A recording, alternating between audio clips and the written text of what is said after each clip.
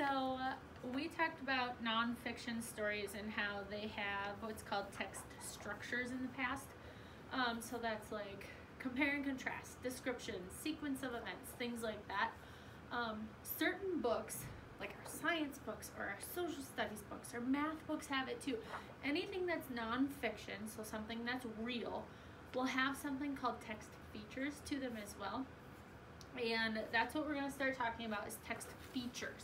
So you have your yellow packet. You will need that. So make sure you have a pencil in your yellow packet right now. And we'll start with part of the nonfiction text features, and then we'll pick up with the nonfiction text features when we continue learning. So grab your yellow packets, turn to the first page, and your very first thing on the top, it will have a picture of a frog, and it says a book about frogs, and it says title page above it. That's where you need to be. So text features help readers comprehend or understand what they're reading, and they're super helpful when you are reading a nonfiction text, so something that's telling you real things, like proof, real, not fake. So text features include all of the parts of a story or an article that are not in your main body of text. So when you open up like a social studies book or a science, especially our science books, you've got your main information, and that's like the story they're telling you. But then there's little bits and pieces that are off to the side. Those are nonfiction text features. Those little pieces off to the side, so like your charts and graphs, or your table of contents, or your glossary, or things like that, that's what we're gonna start talking about. So we're gonna look at some examples of text features. And we're gonna start with the text features that are complete pages. So they're your entire page, so the whole thing. And your very first one is a title page. In a lot of our chapter books, we have title pages. So we have, this is Melody, okay? This is the cover, and then when you open up that first page, where it's the full page, it says the title again. And if you turn again, there's another title page. You've got the title of the book, you've got the author, and you've got some very important information there that authors have to include in their books, so you know where it comes from. So this is the title page that we're going to talk about. So it's going to be, you open up the cover of your book, and this is the page you see. So this is important. The title page is located at the beginning of the book. So like I said, when I just showed you the Melody book, it was at the beginning. I turned the cover, and there was my cover page. It's always going to be at the beginning of your book. It is going to tell you the basic information about the creation of the book. So who created the book, where it was created, all of that important information that readers should readers should know about. So what information can be found on a title page? This is question number 1. Look at your yellow packet. What information can be found on that title page? Look at this. What information are you seeing on here? Think about it for a minute.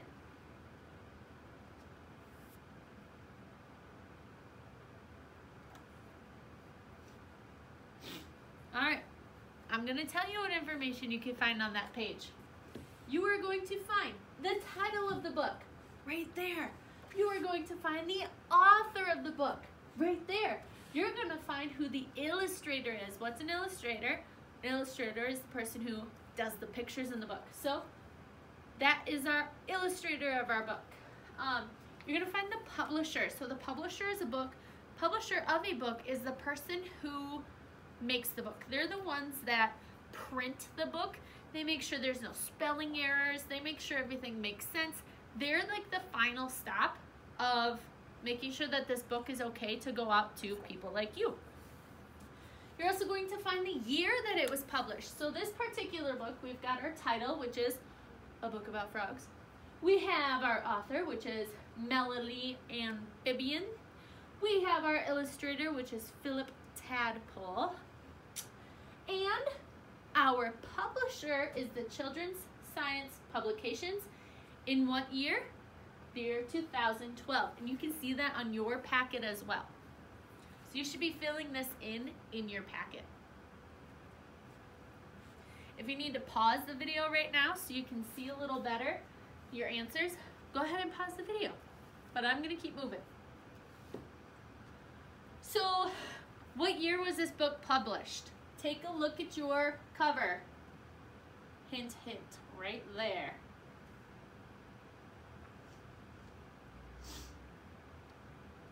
What company published this book?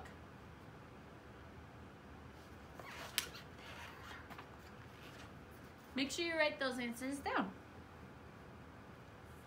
The next thing we're going to talk about is a table of contents. So we use a table of contents, like some chapter books will tell you how many chapters are in your book, what the title of those chapters are. Our science books, if you take a look in the front of your science book, you'll be able to see the different units that you're learning about in that science book.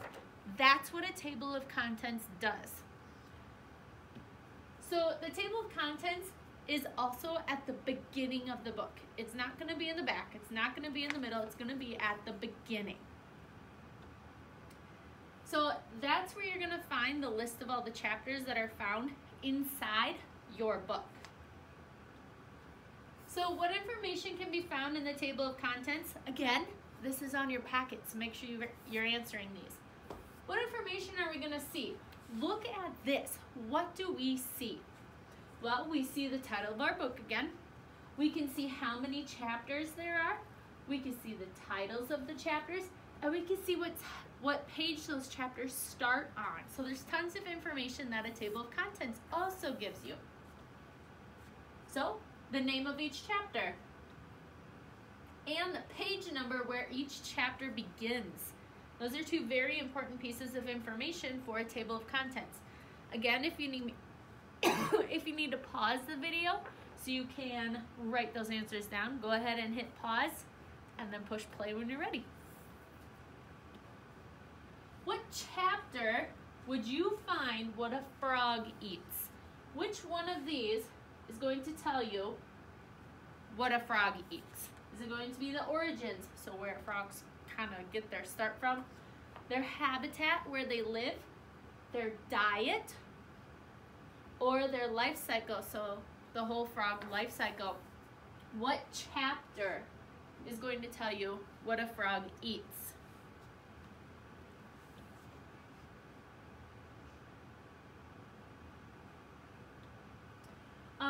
What page would you turn to begin reading about the life cycle of a frog? So this is where we look at our pages. We got to find the life cycle and find the page it starts on.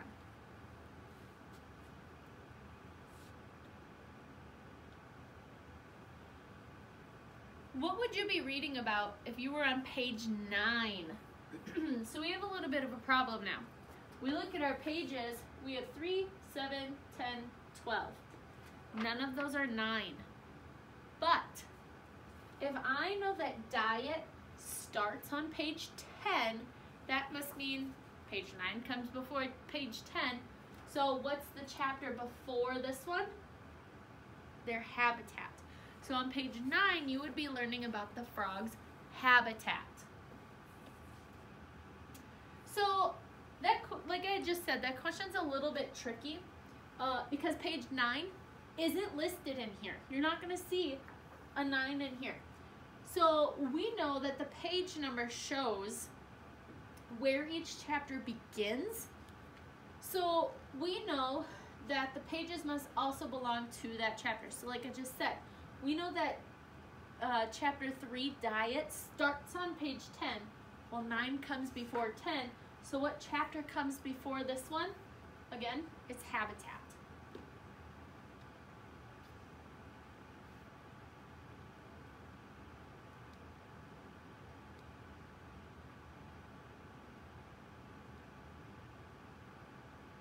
So what page would, or what would we be reading about if we were on page 9? Write it down.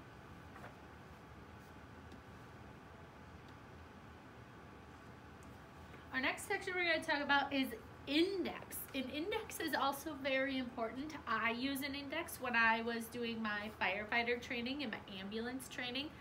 There's certain pieces of information that an index can give you, and that's what we're going to learn about. We're going to learn about that information that an index can give you. So the index is actually at the back of the book. You're not going to find it in a chapter book unless it's nonfiction. So like Melody does not have an index because that's fiction. But your science books and your math books and all of that, there's an index in there. So your index is at the back of the book, at the end of your book. That's going to help you as the reader quickly find a topic that you want to know about. So if I wanted to read about skin, I would flip to the index. Skin starts with S, so I'd look under S, find skin. I'd go over and I know that on pages 14, 21, and 35, I can learn about the skin of a frog. So, what information can be found in the index? Important concepts or ideas that are related to your topic the book is about, and they're going to be listed in ABC order, in alphabetical order. That helps keep things very organized. So like I just said, if I want to learn about the skin, I know skin starts with S. I just have to go in alphabetical order until I get to S, find skin, and then I can go to that page. So they're always going to be in ABC order. That's also a question on your yellow packet. So I will, if you need to pause, go ahead and pause. You're also going to find what page that concept is on. So going back to the frog's skin, if I want to read about skin, I know that skin is talked about on page 14, 21, or 35. So you are also going to figure out the page where that concept can be found.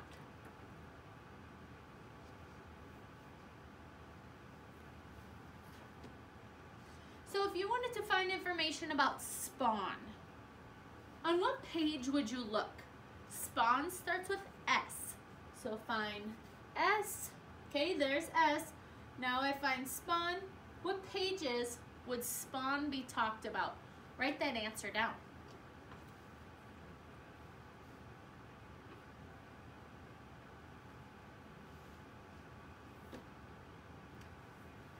Sometimes you're going to see in numbers that there's a little dash in between those numbers.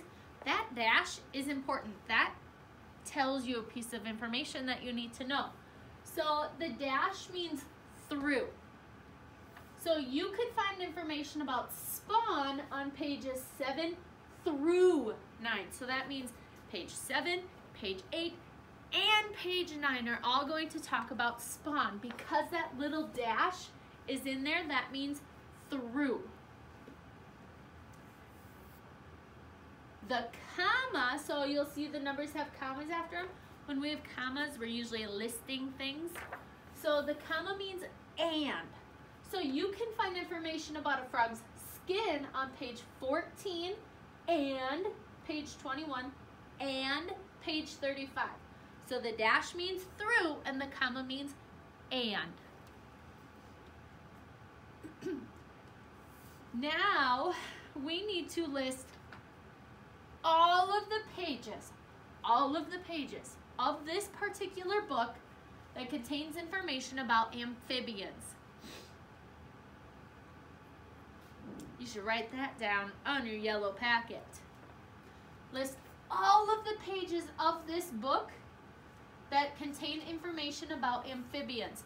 If you can't see the board, look at your yellow packet because you have it off to the side and you could probably see it better on there.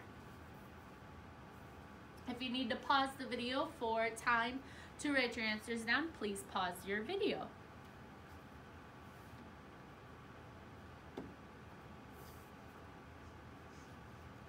Last thing we're going to talk about is we've got two more. We're going to talk about glossary and guide words. So a glossary, sometimes you guys are actually familiar with glossaries and you probably didn't even know it yet, but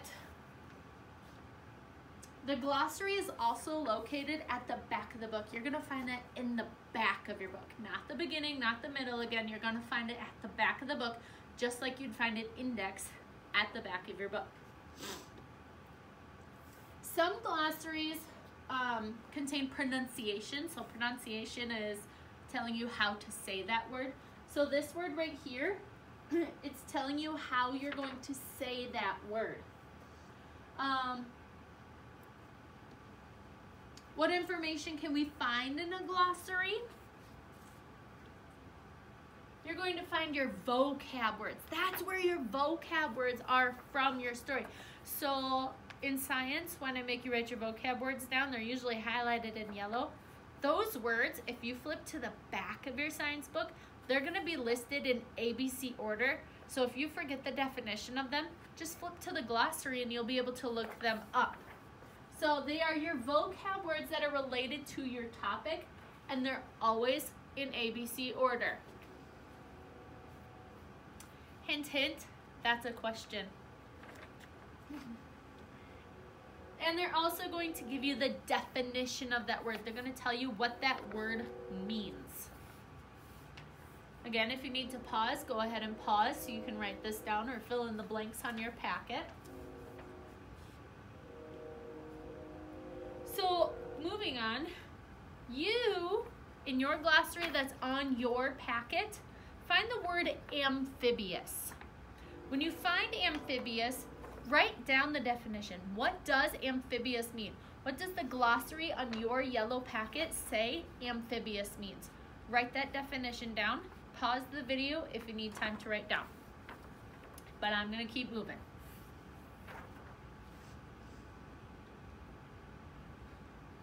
And your last question is, which glossary word describes an organism that needs oxygen to live? So here's where it gets a little tricky. They didn't give you the word. You have to find the word. So what you need to do is on your little glossary on the side of your paper,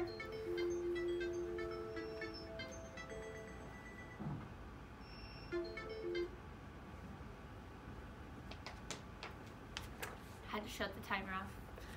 On the glossary, on your paper, read those definitions and find the one that says an organism that needs to live or that needs oxygen to live, and write that vocab word down. Again, pause the video if you need more time to think.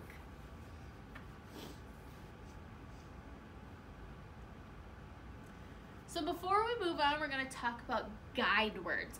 So especially if I make you use the really cool orange book that's in the back of the room, the dictionary.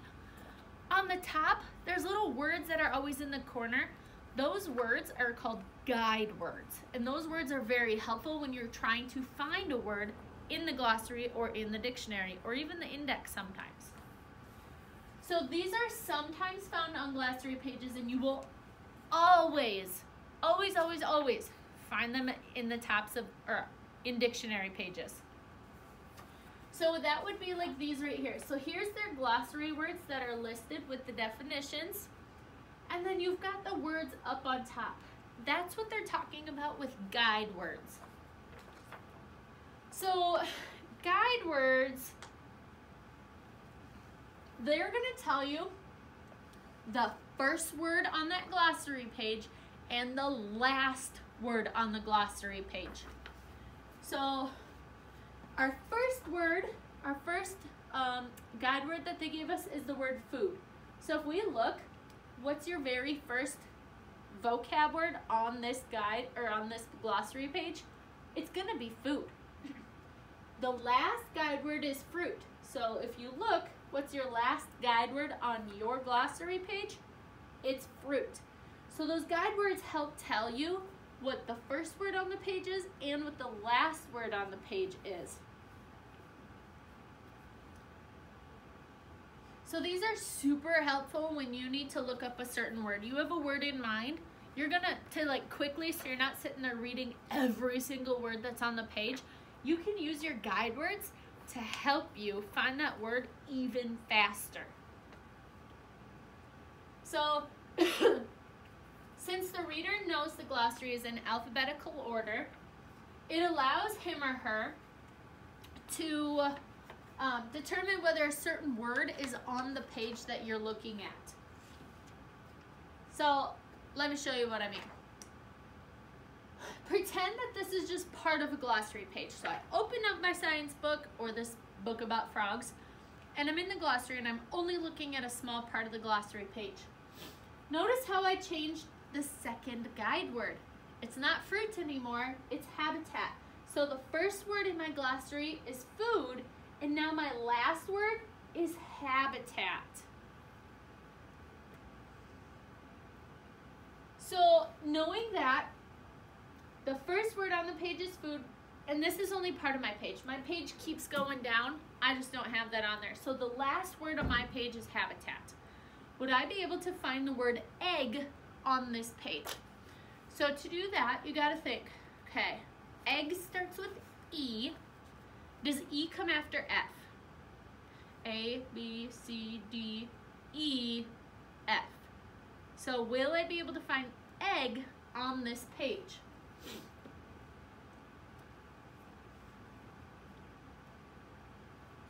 So we listed it again. We've got egg is the word we're looking for. Food, which is our first word, and then habitat, which is our last word. So if we put those words in order, does E come between F and G, or F and H? It does not. So I would not be able to find the word egg on this page, since egg would come before the word food if I listed them in alphabetical order. Could I find the word grass on this page? So the same thing. We know the first word on our page is food and our last word is habitat, but the word we're looking for is grass. So I need to put the words grass, food, and habitat in alphabetical order. So we know that F comes first, so we go food, grass, habitat. Would I be able to find the word grass on this particular page of my glossary? Yes, I would. And I know that because G, the letter G, comes between F and H. F for food, H for habitat. So G comes in between those. So yes, I know that grass is going to be on this glossary page. Your last one is heredity. Can I find that word on this page? So the same thing. You're going to take your first guide word and your last guide word, so food and habitat, and I'm going to take the word that I'm looking for, which is heredity, and I'm going to put those words in alphabetical order. So we've got food, habitat, heredity. Am I going to be able to find heredity on this glossary page?